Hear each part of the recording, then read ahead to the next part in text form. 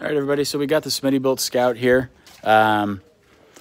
This is highly modified, but I wanted to run you guys through it. We've had a bunch of people take a look at it when we're out camping and have asked if I've got a video or something because they want to take a look and maybe try to replicate. Huge proponent of the Smittybilt platform.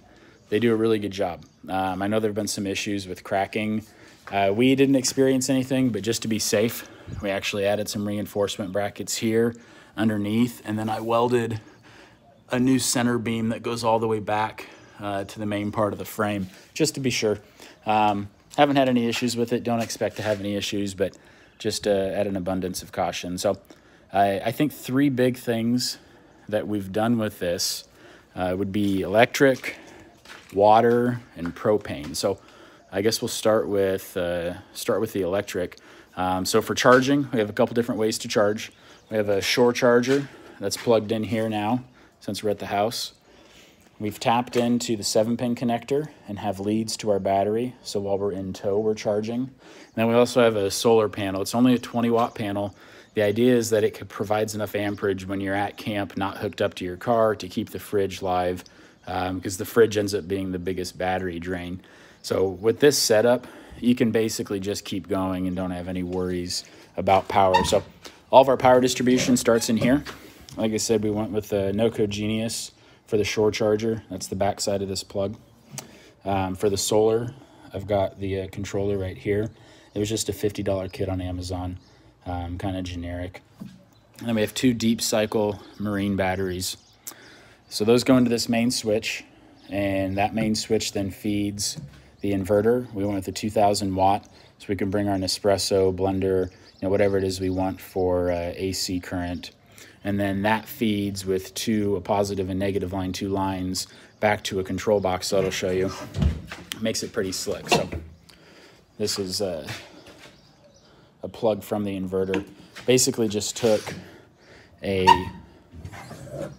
old surge protector and cut it, and then fed that in through, again, just on Amazon, this AC plug that's got a waterproof seal on it. Once you bolt it in, it's worked really nicely. So, like I said, all of our main power distribution comes from this box here. It's right on the side, right where you cook. When it's turned on, it gives you the voltage, so you make sure you're good to go. It's got the water pump. We have a little spotlight, so you can see when you're cooking at night. And then the 7-gallon water heater is what that guy is. So this is how you turn on the inverter. So the inverter is now on. You could go ahead and plug in whatever you need to here, up to 2000 watts, which is kind of a lot. It can run a coffee maker, espresso machine, anything like that. So go ahead and turn that off. This panel that we bought, this was from Amazon pre-wired. It's worked out really great. It's got a regular 12-volt cigarette plug, 2 USB plugs there, and I added a second set of USB plugs. When it's just my wife and 2 kids and I, we never need more than the 2 USB plugs, but we go out with friends a lot and find that having the extra USB plugs is helpful because nobody else has power typically, so that's worked out really good. So for water was an interesting one. For any of you that have studied the Smittybilt Scout trailer have noticed, obviously, that we don't have the spare tire here. We'll get to that in a minute. It's actually off the back. We knew we wanted water, and we knew we didn't want to take up any precious cargo space inside the trailer for water. So a 30-gallon water tank, RV water tank, actually fits perfect.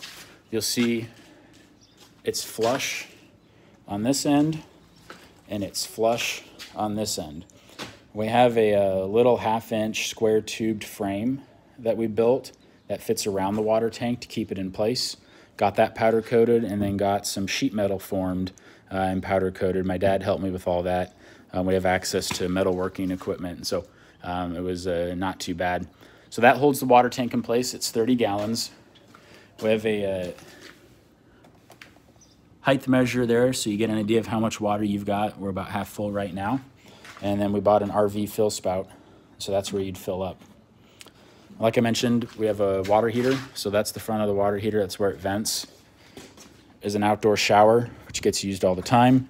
And then in here is where we distribute water, propane, etc. So That's the water heater. This is your hot and cold lines. That's the 12-volt water pump that feeds from the actual water tanks, and then lines feeding the shower. So water gets used on a couple of main items.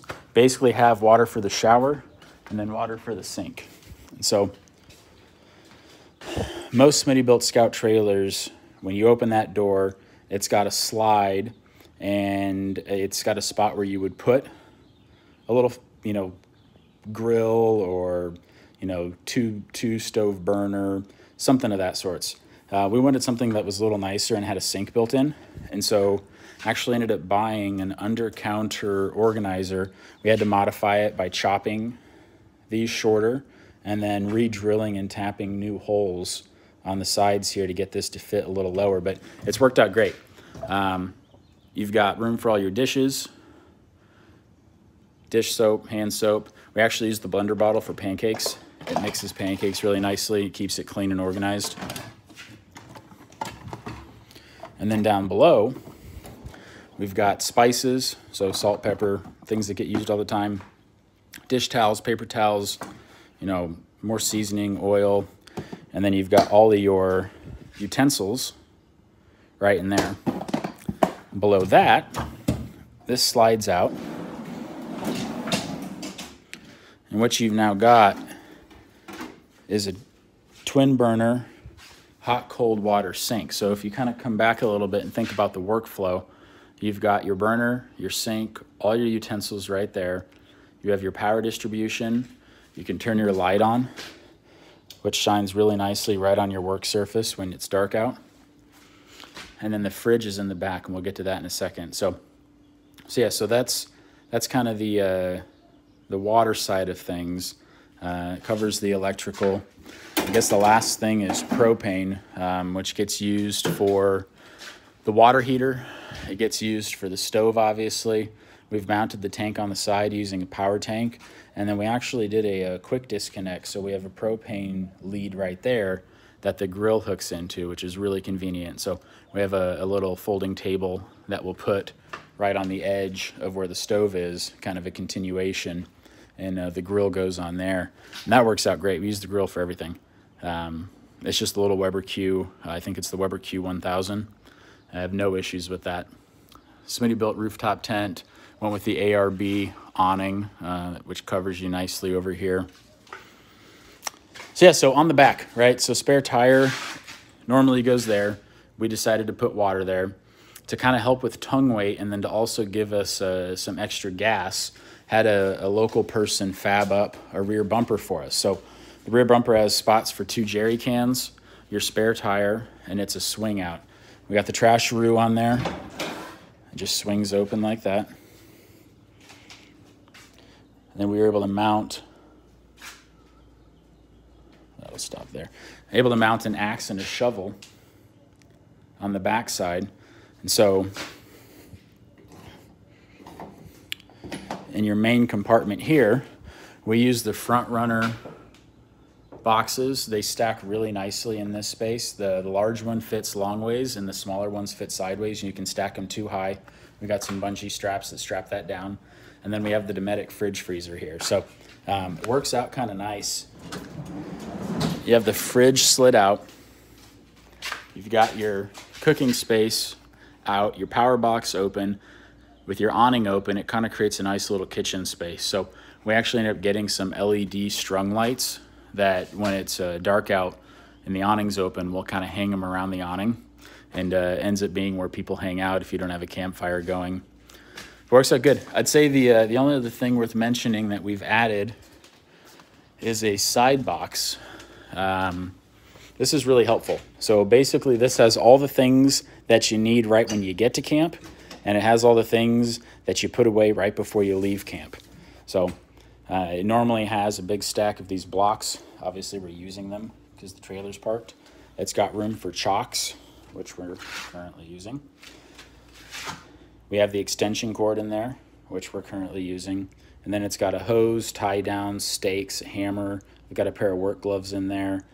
Just kind of miscellaneous things that you find that you need right when you get to camp. And then, like I said, last things you put away before you leave camp. We've got the Smittybilt rooftop tent. We had a Tepui for a long time. What we found is that the earlier model Tepuis, we had our Tepui from 2014. The floor was really thin sheet metal. And we found that when you moved around, it kind of creaked and gave in, and it just didn't feel very secure. And so the newer Smittybilts, really, really well made. They're, you know, a half to a third of the cost of some of your higher end 23.0 and Tepui models. And in our experience, they've actually worked just as good. Have not had any issues with it, which has been nice. So yeah, I think that's it. If there's anything else you want to see, let me know. We're happy to keep doing reviews. We actually have this thing listed for rent on Outdoorsy. So if you're in the Phoenix, Arizona area and you want to check it out and take, you know, go use it, you're welcome to rent it. It's on Outdoorsy. If you're looking to build one yourself and you're in the Phoenix area and you want to come check it out in person, just message me. No worries.